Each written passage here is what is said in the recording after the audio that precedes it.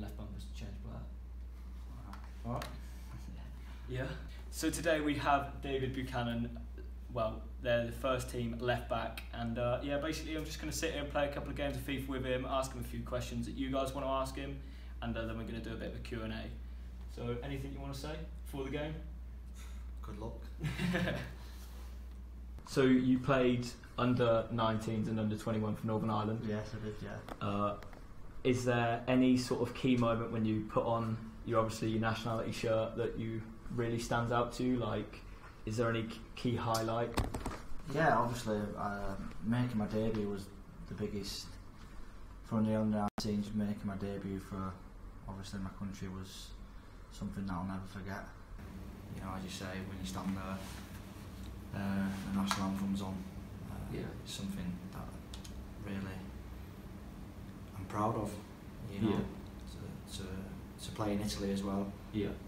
Against obviously one of the best teams in the world, and on that day we drew 1-1 and actually got the equaliser.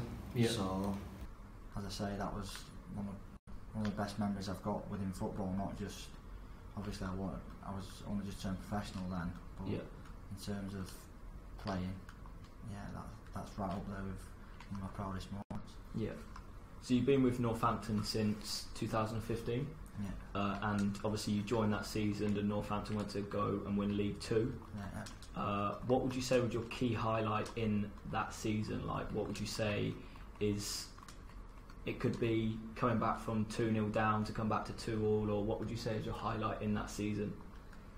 For me, that season, the biggest thing about that season for me was just the togetherness of the whole group. The players, the staff, everyone within the club really. Yeah. You know, I think everybody knows the situation was when we weren't getting paid, the staff weren't getting paid, and the club looked like it was going out of, you know, into liquidation really. And I remember standing outside one training session with a fan who was buying tickets, you know, with his young kid, and he was in tears, and I was talking to him just how much it really meant to the club, and performance on the pitch were obviously second to none. Yeah. But I think everything that went on and the way we galvanised each other was the biggest thing that I enjoyed about it. And in terms of performances, there was a few I could mention. You know, I loved it when we won away at Oxford. Yeah. You know, I loved it when we scored that late comeback, Ricky Holmes' goal against Stevenage. You know, I think that was a day I felt like we were really going to go on and win the league. Yeah. But there's loads of memories, you know, capturing Man United, obviously my boyhood team, and team I support, and obviously line up against them was brilliant. But that season, I think the togetherness of the whole group and the way the fans, the players, the staff, all we were one team, and that's the way a football club should be. Yeah. Luckily enough, we were so successful on the pitch, which helped things even more.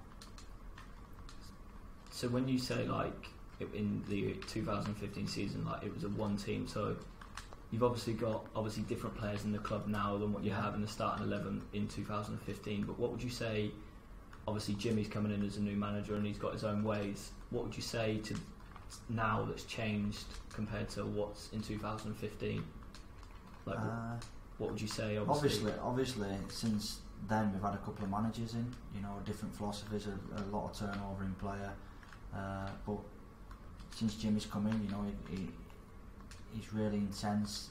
You've got to work hard, and he wants his teams to be at it and to be disciplined and play from within your shape, which is really good. Yeah. You know, I think from the start we really bought into his ideas, and you know, we're all still learning together. So you have one goal to your name at Northampton Town. Yeah. Obviously you're going to know that. Would you like to tell the fans how it happened and where it happened?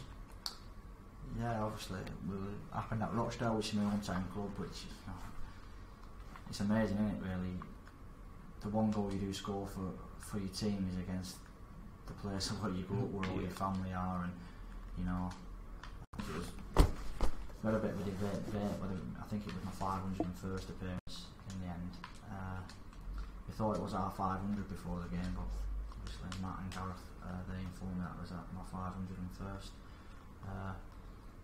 But yeah, it was, as you say, it was an important goal. We found ourselves 2-0 down in the game. Obviously things haven't been going so well for us, and we got back into it through Ash Taylor, and then my goal, just remember, we had a throw in on the left hand side and threw it into Powley. He did a bit of trickery around the box, and I carried on my run, and it felt nice for me, and I took the shot the inside of the post and went in. It was obviously a great feeling, obviously for myself, but at that time, from being 2-0 down, it was the first time we'd come back from going a goal down to get something out of it. And the only disappointing thing was, in the end, we probably should have gone and won it. We missed a penalty in the last minute, but I think that, not my goal, but I think the comeback that day gives a bit of belief, and that's when we started. We went on a great run after that. Yeah.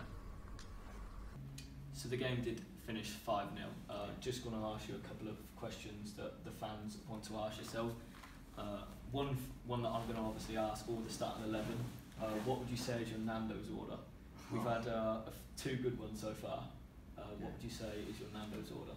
Yeah, like your regular basis? My Nando's order on a regular basis is a hummus starter, chicken thighs, hot or extra hot, with super grain, rice, nacho peas and halloumi. So obviously you're 31 years of age. Where do you see yourself in like the next 5 years? Do you still see yourself being at the Cobblers? I don't see why not. I'm under contract at the minute. As you say, I'm fit. I'm playing well. I can play better, but I'm playing well. As I say, I've only missed 1 game in the league since I've arrived here. And as you say, I'm happy to stay here for as long as they want me to. So obviously you've got your own FIFA card. Oh yeah. What would you say? Obviously they're not accurate, are they? Let's be honest. But what would you say they've let you down on? You've got 63 pace, 42 shot, 56 passing, 63 dribbling, 62 defending, and 69 physical. I think passing more than anything they've let me down on that. Yeah.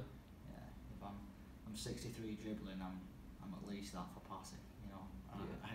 I am my dribbling better than my defending. I'll never know. Well, you're only 1 away from a silver card. Okay. 65 rated as a silver, so you're top of the bronze set. So you're back then, is it? And Regan has his own pro card, like he gets the 99 rated card because obviously he plays the game. Would you ever think about picking up a pad and playing, or? I've not got enough time. I'm being honest. I've got 4 kids, and I've got uni work as well. But I'd rather just sit and watch the lads argue over it. Yeah. That's the best bit about FIFA, I think. People who can play it when 2 people can play it. There's always complaints. It's never. No one's ever better than anyone at FIFA. No. It's always someone else's fault. It's always the game's fault. Yeah. Trust me, I know that feeling.